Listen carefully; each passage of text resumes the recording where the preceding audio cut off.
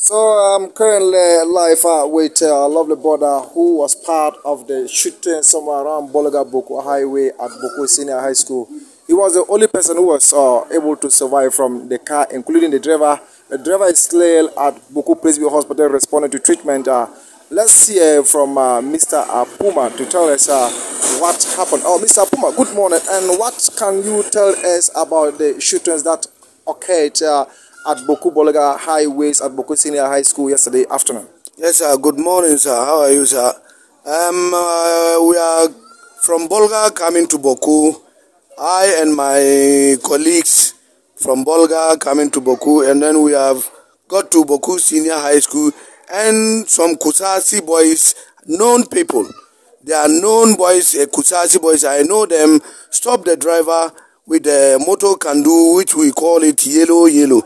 And they stopped, and then they asked the driver, they mentioned the driver's name, Saya, Zamutambeka Abun, and I said, no, Karka Saya Wuche, Karka Saya Wuche, and I insist, and the driver stopped, and they come to the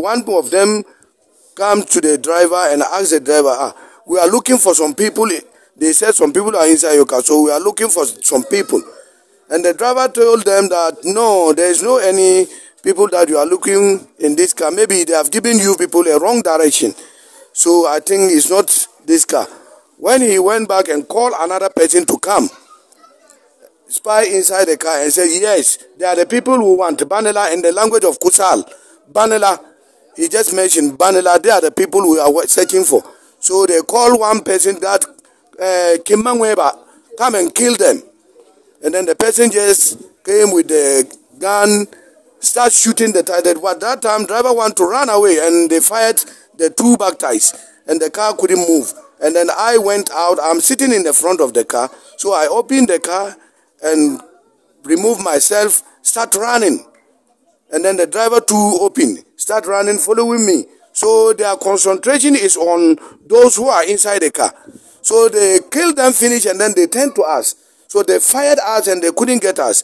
And some two cars are coming, and I passed behind the two cars towards the total filling station there. So I entered the total filling station and they stopped the firing. So the driver was running. Finally, I came and heard that they have shot the driver to his leg.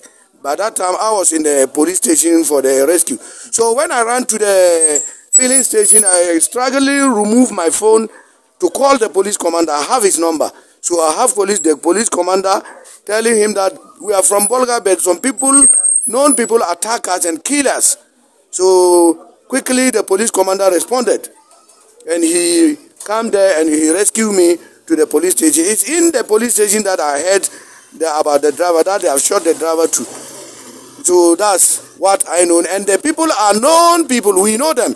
It's a Kusasi boys. So according to you, you said it's like there was information that is given that a vehicle is coming from Bolga to Bawku, and there are some people inside the car that they needed them. So it means the information was given to at Bolga. Yes, that is it. Because how they stop and ask that we are looking for some people. And the driver told them that, no, I think it's a wrong direction. It's not this car. So meaning that they have given them an information from Bolga to Bawku here. So what assurance? You said the people are known and they are Kusasis. So what assurance did the police give it to you? No, the police didn't interview me yet. They didn't interrogate me yet.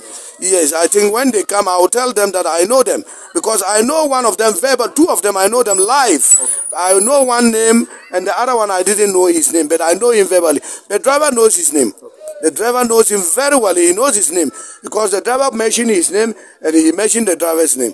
So the driver knows the other person's name, and I know him verbally. When I saw him, I know that this is the boy who do the action, and the other one, I know him and I know his name. Okay.